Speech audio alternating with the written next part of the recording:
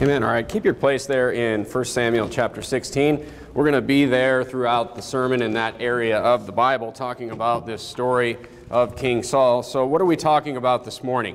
So we're in our emotional series, and what have we been talking about? We've been talking about different emotions that we go through in our lives and how to handle these emotions. We talked about anger in the first sermon. We talked about how there is a time to be angry. A lot of times, the Bible says that there's a righteous anger. Jesus himself got angry, but we're not to be, quick to anger. The key with anger is having that righteous anger for the right reasons and also not being quick to get angry. Then we talked about fear. We talked about anxiety last week. We talked about how there is a time to be fearful and what we should be fearful of. And it's pretty simple with fear. We're only supposed to fear the Lord. That's it. So we're not supposed to fear men. We're not supposed to fear what's going on in this world. We're to fear the Lord. That's it. It's pretty simple. All right. So there's a time for some of the emotions that we're talking about the last couple of weeks, but the emotion that we're going to talk about this morning, there's not really a time that you can say that, this is a good thing.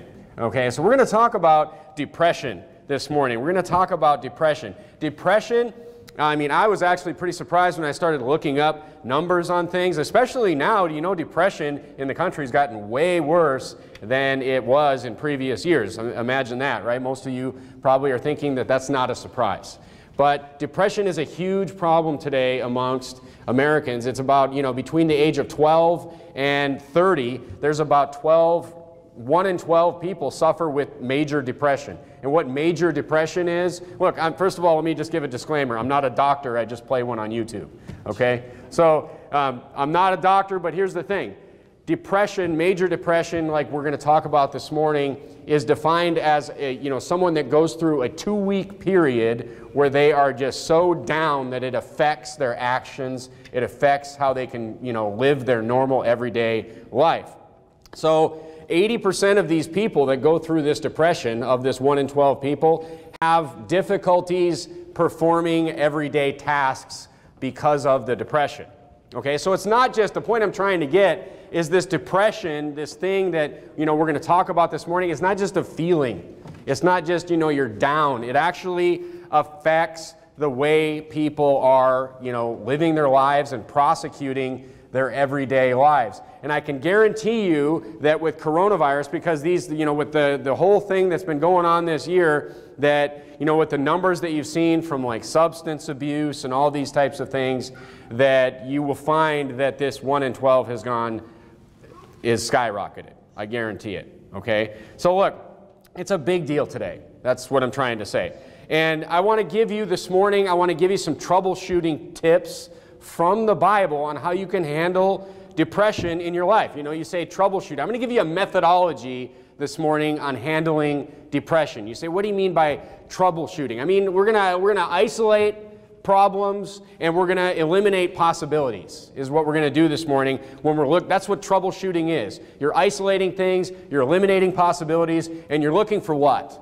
You're looking for the root cause of a problem. You're not looking for all the effects of the problem. You're looking for what's actually causing the problem. So I'm going to give you some tips, a methodology this morning on how you could narrow down, if you're depressed or suffering from depression, how you could narrow down, the root cause of your depression. Wouldn't you want to know what was causing the actual problem if you had a problem like depression? So what we're going to do is we're going to first study this story about King Saul. We're going to first study this story and see what we can learn from this story. Turn back to 1 Samuel chapter 10, and let's kind of begin with King Saul. Let's look at when King Saul was chosen as king. So of course you remember the book of the Judges in the Bible, is about how God sent judges to free the Israelites, to judge the Israelites, to lead the Israelites, out of captivity, to get them right. And then the people, they just saw too many of the heathen nations around them. Everybody's got a king. It's like, we want a king too. So they wanted a king, and God gave them a king. God chose a king for them, and this king was King Saul, the very first king of Israel. So Saul is anointed king. Look down at 1 Samuel chapter 10. Saul is anointed king, and then he's told to go and meet with these prophets. And the Bible says in 1 Samuel chapter 10 and verse number 5, and the Bible says, after that thou shalt come to the hill of God, this is Samuel, where is the garrison of the Philistines, and it shall come to pass, when thou art come thither to the city. He's giving Saul direction here. And thou shalt meet a company of prophets coming down from the high place with psaltery and a tabret and a pipe, musical instruments, and a harp before them, and they shall prophesy. And the Spirit of the Lord will come upon thee, and thou shalt prophesy with them, and shalt be turned into another man. And then look down at verse number 9. So Saul's been anointed king, and then he's being told by Samuel to go and do this thing, and then it comes to pass in verse number 9. And the Bible says, and it was so, these things happened, that when he turned his back to go from Samuel, God gave him another heart, and those signs came to pass that day. And so now he's been given another heart. Kind of sounds like he was born again here. Right? So this is where Saul, King Saul, he's been anointed. He goes, he gets saved. Look, salvation is the same throughout the entire Bible. It's not some mystical thing. It's always been the same. Okay? Saul gets changed. God gives him another heart, and those things that came to pass that day. And when they came thither to the hill, behold, a company of prophets met him, and the Spirit of God came upon him, and he prophesied among them. Turn to Acts chapter 19. So what's this all about? Where the Spirit of God, he's gotten saved. Now the Spirit of God has come upon him. Look at Acts chapter 19 and verse number 6. Acts chapter 19 and verse number 6. So we're going to look at a New Testament equivalent of what has happened to Saul, where the Spirit of God came upon him. And if you look at Acts chapter 19 and verse number 6, the Bible says, and when Paul had laid his hands upon them, the Holy Ghost came on them, and they spake with tongues and prophesied. So this is also like, the day of Pentecost, where, the Spirit of the Lord came upon them, and they spoke in all these different languages, and were able to preach the gospel. So the Spirit, the Holy Ghost coming upon them in Acts chapter 19 and many other parts of the books of Acts is the same thing that happened to King Saul, when the Spirit of God came upon him. And it's interesting because the same thing happened, right? The Spirit of God came upon him, and he prophesied. Right? That's why, you can be, we're all sealed by the Holy Ghost, right? When you get saved, you are sealed. Ephesians 1 says you are sealed by the Holy Ghost. You are sealed by the Holy Spirit. The Holy Spirit is what seals your salvation. But, when you are doing the right things and you are, just living for the Lord, you can be filled with the Holy Ghost. And then, that many times, like Stephen was filled with the Holy Ghost, and, he says great things. You say great things for God. You're filled and you prophesy, right? You prophesy. Right? I pray that I am filled with the Holy Ghost when I'm preaching. I pray that the Holy Ghost would fill me, and then I would able to say the right things and not say the wrong things. And I pray that happens before every sermon. I would pray that the Holy Ghost would, fill me so I could prophesy great things. So this is the New Testament equivalent. I want you to see what the Spirit of God coming upon Saul, and then he prophesies what that's all about. All right? Now turn back to 1 Samuel chapter 15. So, of course, now Saul's he's saved, he's the king. Here we go, he's the first king of Israel. It doesn't take long for King Saul to get filled with pride, and he gets rejected from being king. Okay, he gets fired from the job. So he doesn't obey. He was supposed to go destroy the Amalekites, and he doesn't do it. He also, one time he doesn't wait for Samuel, and he sacrifices himself. He's just doing these things that are just disobeying God. And then when Samuel calls him out on not following what God told him to do with the Amalekites, he does not admit fault. Look at 1 Samuel 15 and verse number 26. And the Bible says, and Samuel said unto Saul, I will not return with thee, for thou hast rejected the word of the Lord, and the Lord hath rejected thee from being king over Israel. So this is after, Samuel points out, he's like, why did you not destroy all the animals? And why did you not destroy everything? He kept the king. He didn't kill everything like he was supposed to. Like God told him to utterly destroy everything, and he didn't. And then he gets called out on it, and he blames the people. He said the people wanted to do all this. He doesn't take responsibility. And then in verse 26, Saul basically tells him that the Lord has rejected you from being king. Okay, so look at 1 Samuel chapter 16, the chapter that we read. So now we've been brought up to the chapter that we just read, and, David has just been anointed king. So God, replaces Saul. Saul is still the king, but he's been replaced by God. As far as God is concerned, Saul is done, and David is now the king. So now we have a little bit of a political conflict of interest. I mean, talk about an awkward situation. God's chosen me to be king, and you've been rejected, but you're still the physical king.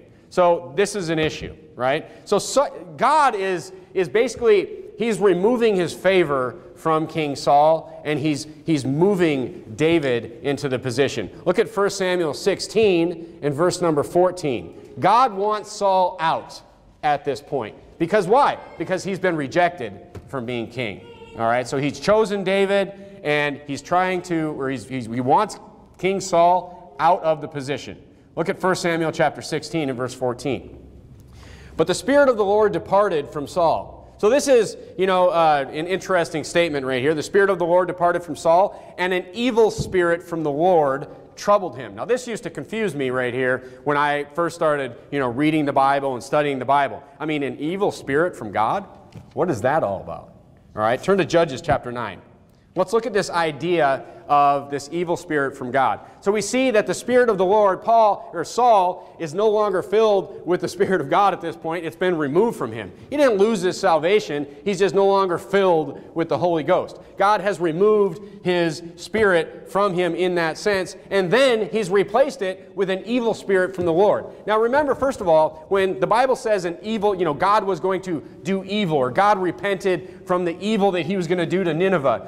When that word evil is used in that sense, it's talking about hurt. It's talking about trouble. It's talking about judgment. Okay, so it's talking about, God, wanting to judge a situation. He was going to do judgment to Nineveh. He was going to do judgment to Saul here. All right, turn to Judges chapter 9. Look at verse number 23. We see here, Abimelech. We've studied Abimelech. We see Abimelech, he did an evil thing. He killed all of Gideon's sons, and then the Bible says in verse 23, then God sent an evil spirit between Abimelech and the men of Shechem, and the men of Shechem dealt treacherously with Abimelech. So here, this is another evil spirit from God. Okay, turn to 1 Kings chapter 22. Let's look at another example of an evil spirit from God, or a bad spirit from God. So in 1 Kings chapter 22, we see the story of Ahab and Jehoshaphat. Ahab is trying to convince Jehoshaphat to go to war with him. Ahab, of course, is a wicked king, and Jehoshaphat is a good king of the lower kingdom of Judah, and he's trying to get Jehoshaphat to join forces with him and go to war. And this is when Micaiah, Jehoshaphat, says, hey, don't you have all these prophets came and said to Ahab, you're going to do great and you're going to win the battle, and they're just lying to his face, right? They're the yes man. And Jehoshaphat sees right through it. He says, do you have a real prophet here? Is there a real prophet around here? Maybe we should ask a real prophet. And Micaiah finally says, you're going to die if you go. And then, they throw him in jail and whatever, right? So, but the point is, look at 1 Kings chapter 22 and verse number 21. The point is that God wanted Ahab to go to battle. God wanted Ahab to go to this battle and die. Okay? And look at verse number, 1 Kings chapter 22 and verse number 21. Well, look at verse number 20, where the Bible says, and the Lord said, who shall persuade Ahab that he may go up and fall at Ramoth Gilead? And that one said in this manner, and another one said in that manner. So God wants him to go. He's like, I want someone to persuade Ahab. God wanted to wipe out Ahab. He wanted to remove Ahab. And then there came forth the Spirit and stood before the Lord and said, I will persuade him. And the Lord said unto him, wherewith? So the Lord said unto him, how? And he said, I will go forth, and I will be a lying spirit in the mouth of all his prophets. And he said, thou shalt persuade him, and prevail also, go forth and do so. So all these prophets that told Ahab that he was going to, win the battle, and you remember, the prophet that made the horns of iron, he's like, you're going to be like these horns of iron, and you're going to just win the battle and all this. They were influenced by this lying spirit from where? From the Lord. Okay? Because the Lord wanted to pronounce judgment on Ahab. Now look, Jehoshaphat, when God's judging somebody, you don't want to be standing next to him. So that's why Jehoshaphat, was rebuked later on, for, should thou help those that hate the Lord? The prophet said to Jehoshaphat. So look, this is just another sermon in itself. If you got somebody who's a wicked person and doing all these things, first of all, you're not supposed to fellowship. We're supposed to be separated from all that. But look, the thing is, God's judgment is coming down on somebody. You don't want to be standing next to him. I mean, Jehoshaphat, he almost died. There was a saying, right? Close only counts and horseshoes and hand grenades. You don't want to be standing next to somebody who's being judged by God when the hand grenade goes off. Okay? When the tactical strike comes down on that person from the Lord. You don't want to be standing there. Jehoshaphat almost died. All right, turn back to 1 Samuel 16. So we see that this is a method that God uses to judge people by sending. So basically this evil spirit from the Lord is one of God's angels that goes to perform judgment on somebody for the Lord. Okay? It's not a demon. It's not something like that. It's someone doing a task that the Lord wants done in that case. Okay, look at 1 Samuel 16 and verse number 23. And it came to pass, when the evil spirit from God was upon Saul, that David took an harp and played with his hands. So Saul was refreshed, and it was well, and the evil spirit departed from him. So, David was a musician, and this is just another really interesting point, and one of the guys actually preached about this on Friday night, but Saul was troubled. God removed his favor. He removed his filling spirit from Saul. This is what happened. Saul rebelled against the Lord. God rejected him from being king. He removed his spirit from him. It didn't mean he wasn't saved anymore. He's under the chastisement of God now. And God sends a troubling and evil, troubling spirit on him. And it just makes him this, you see if you read the story of King Saul, it makes him this just depressed, this angry person all the time. He's trying to kill people. He threw a javelin at David. He tried to kill his own son.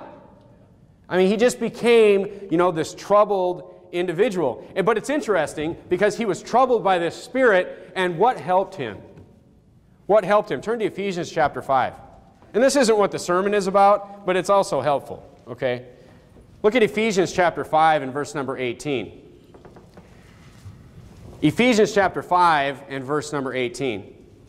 This will just show you, this verse in 1 Samuel 16:23, it shows us the importance of the right type of music. Of the right type of music.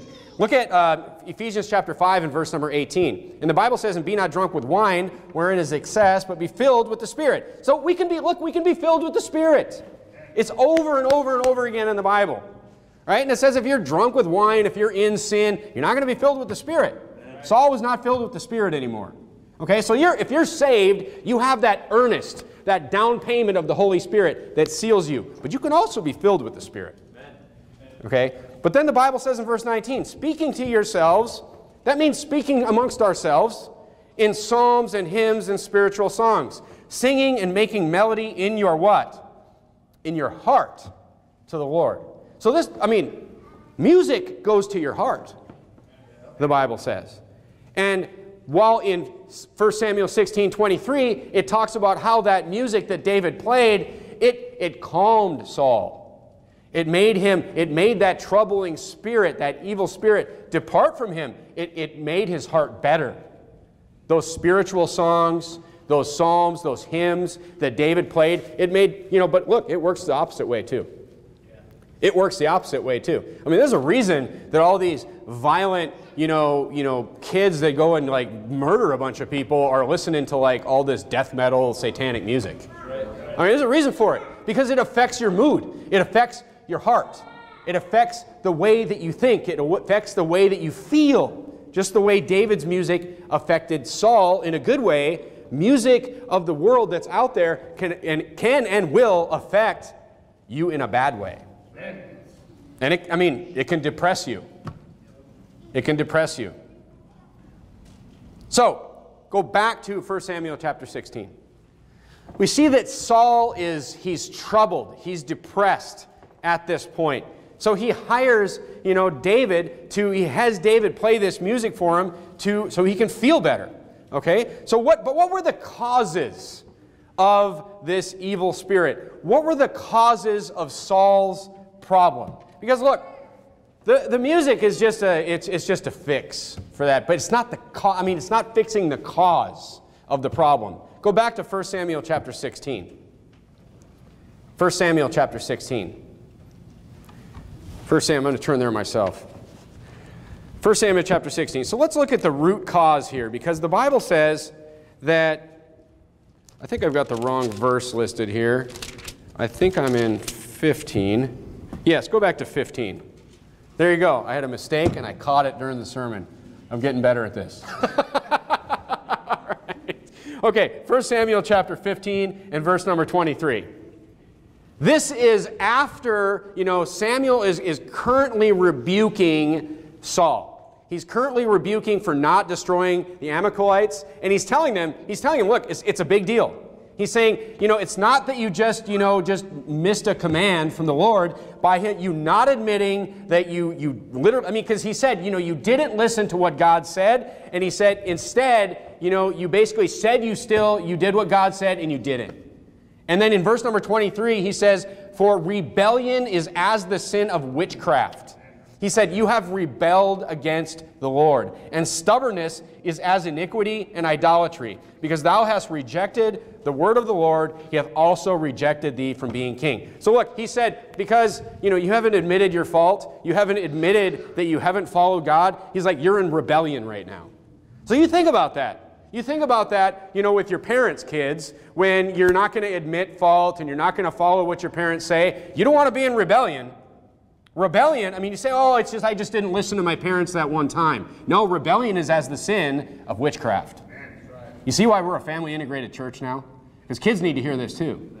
So even the smallest thing, if you're not admitting, what did Saul do? He left a few cattle. You could say, oh, that's not the point. The point is he didn't listen, and he didn't admit that he didn't listen. He was in literal rebellion to the Lord. You don't want to be in that place, because it's as the sin of witchcraft. As the sin of witchcraft. Very serious. So, first of all, he rebelled against the statutes of the Lord. He rebelled against God. So that's the first reason. The first reason. The second reason is this. Turn to 1 Samuel chapter 18. So we see rebellion. Just sin is the first reason. The second reason is this. Vanity. Vanity was the second reason. Look at 1 Samuel chapter 18. Look, he was envious of David from the beginning. He was insecure in his own position. He wanted all the attention for himself. Look at verse number 6 of 1 Samuel chapter 18. And it came to pass as they came, when David was returned from the slaughter of the Philistine, that the women came out of all the cities of Israel, singing and dancing to meet King Saul with tabrets, with joy, and with instruments of music. And the women answered one another as they played and said, Saul hath slain his thousands, and David his 10,000s. Uh-oh.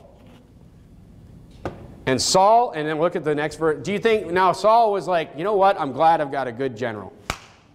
I'm glad I've got a guy that can just do what he's supposed to do, and he's overachieving. No, Saul was very wroth, the Bible says. He did not like that David was doing better than him, and that people were seeing that, and the saying displeased him, and he said, they have ascribed unto David 10,000s, and to me they've ascribed but thousands.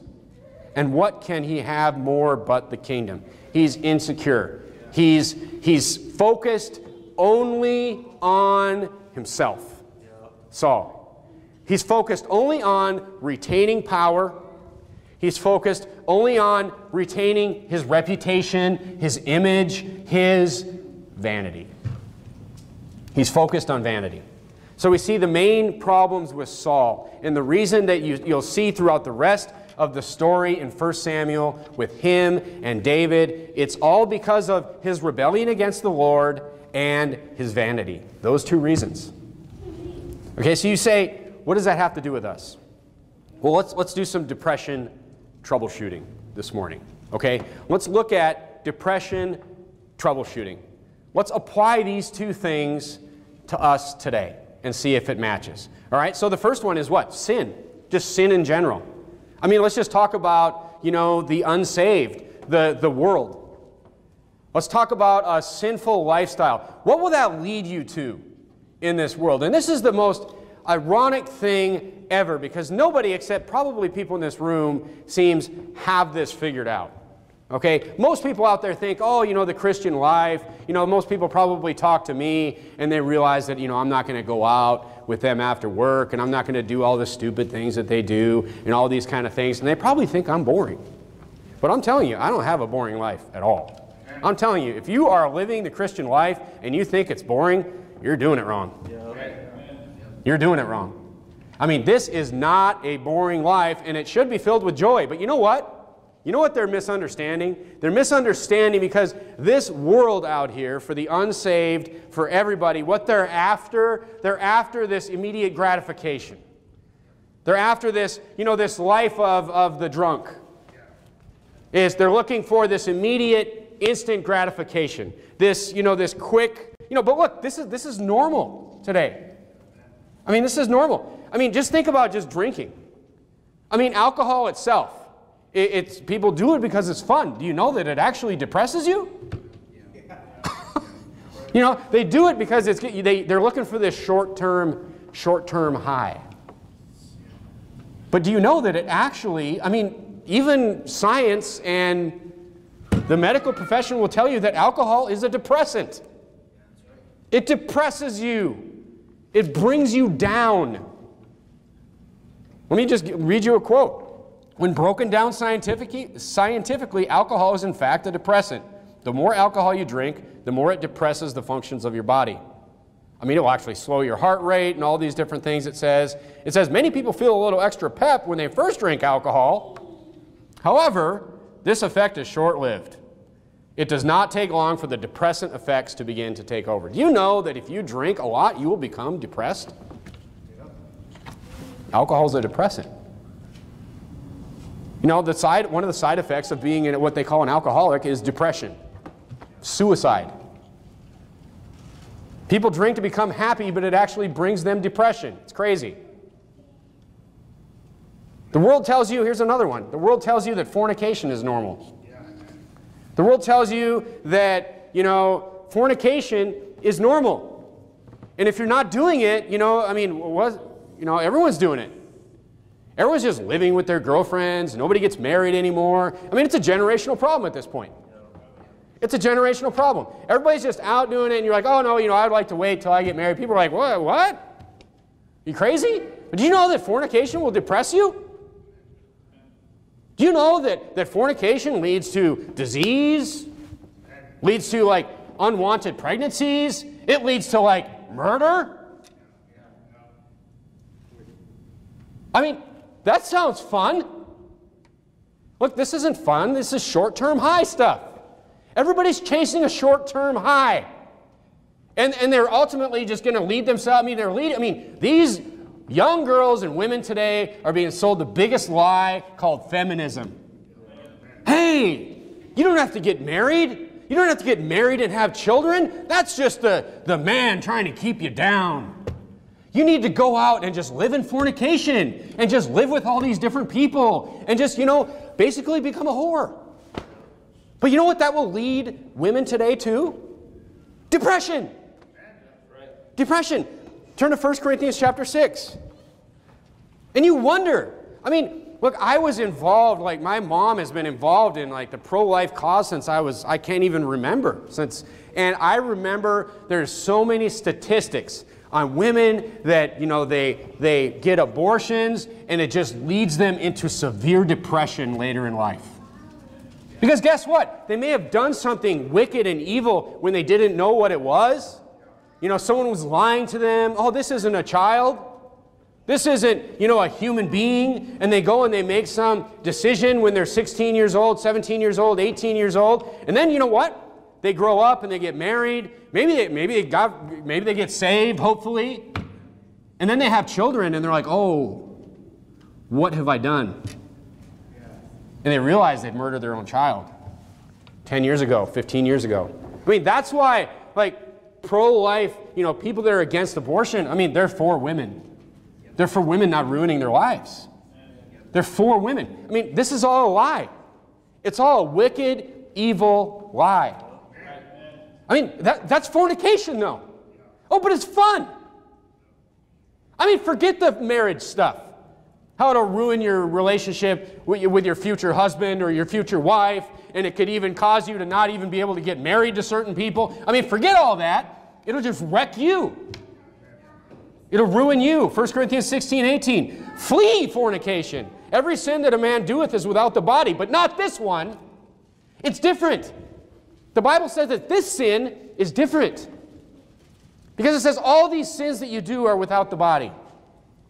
You go out and you steal, and you whatever else. It's all without the body, but he that committeth fornication sinneth against his own body. It's like, look, you're destroying yourself. I mean, it should be pretty easy to convince people not to go into fornication. Because all you have to do is convince somebody, hey, could you not destroy yourself, please? The Bible says you shouldn't destroy yourself. Don't destroy yourself.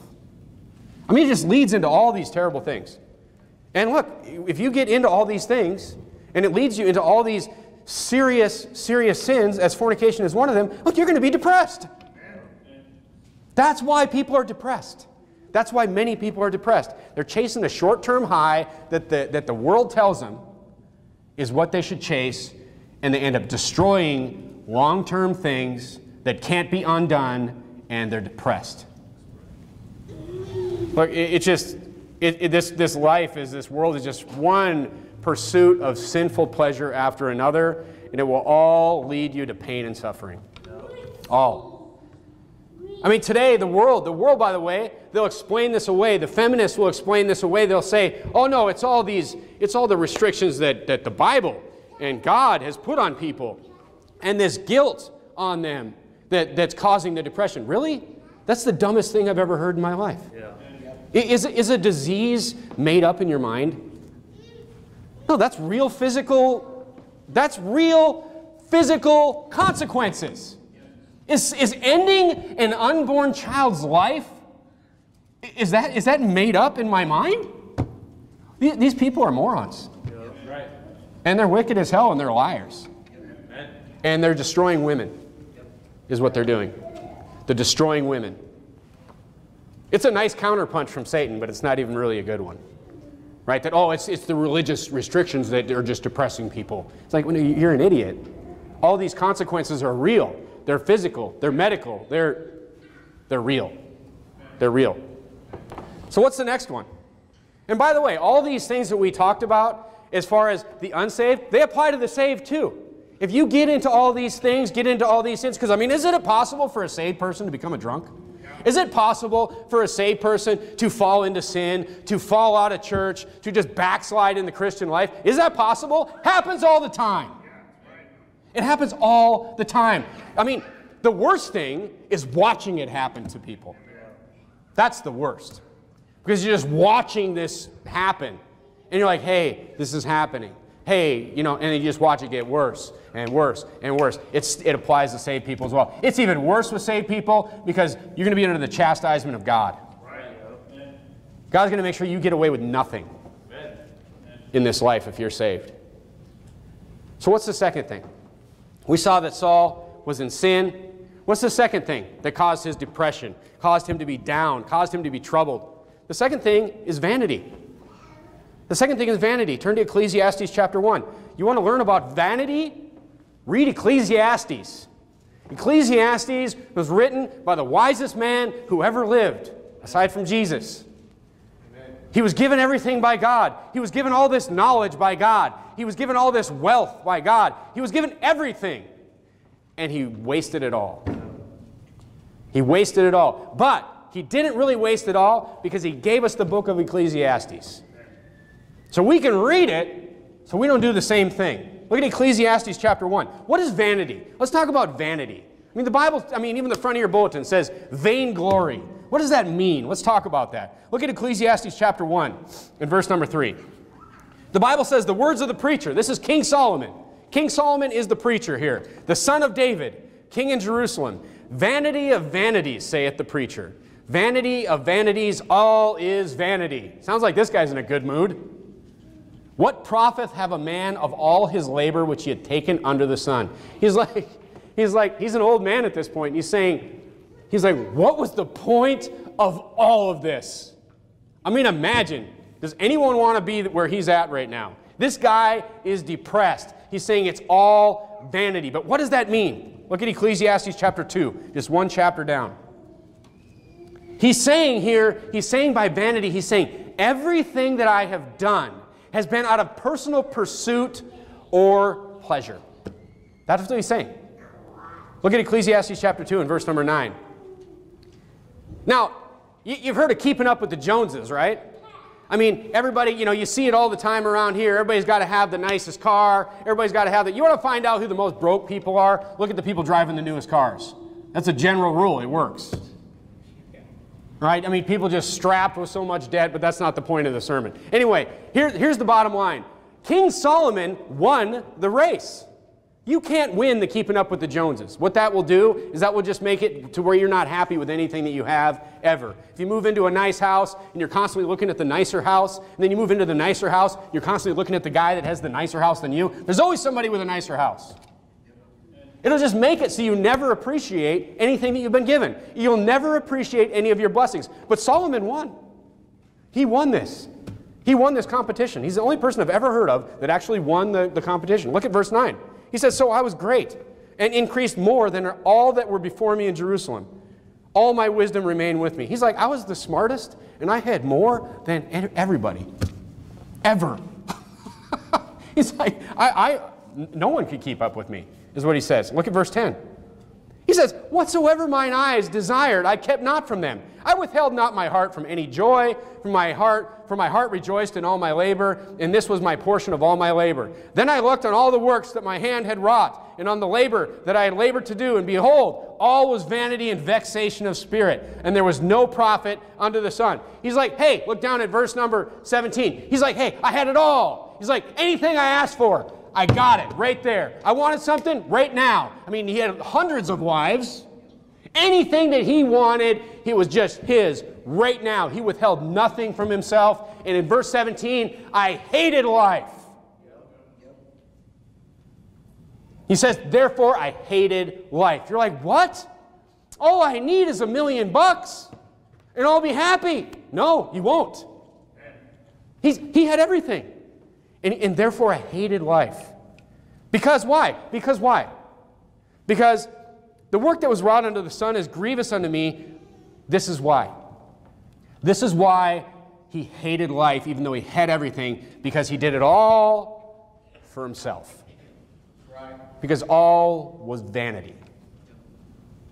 Just like Saul, he was obsessed with himself. Maybe, look, you're depressed? Do a selfishness check. I mean, why are you constantly thinking about yourself? You're depressed? You don't think there's people in worse situations than you? Yeah. Turn to Philippians chapter 2, or just look at the front of your bulletin. Here's what you need to do. If you're depressed and you're like, you know what,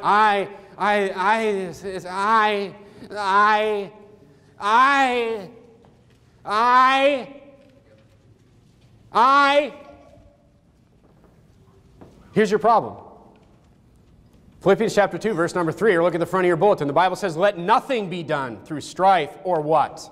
Vainglory. That means just constantly just trying to glorify yourself. That's what that means. It says, but in lowliness, here's another one of those great opposites Bible verses, right? Where it says, hey, don't do it this way.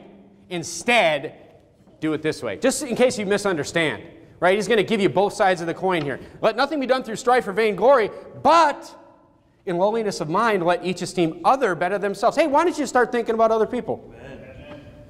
Hey, why don't you get your mind off yourself so much and just start thinking about other people? Look not every man on his own things, but every man also on the things of others.